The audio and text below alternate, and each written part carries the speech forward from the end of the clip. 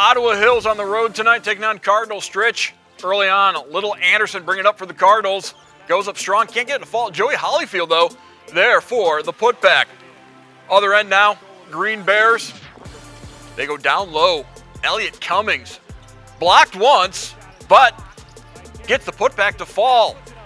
Cardinals in control throughout this one. On the fast break, ahead to Holyfield. Holyfield gets the and one.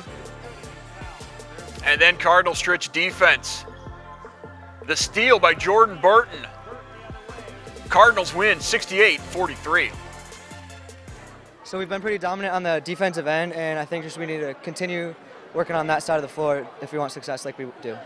On the offensive end, we have a lot of threats, and my teammates and I can all score, so we just have to all be ready when our number's called.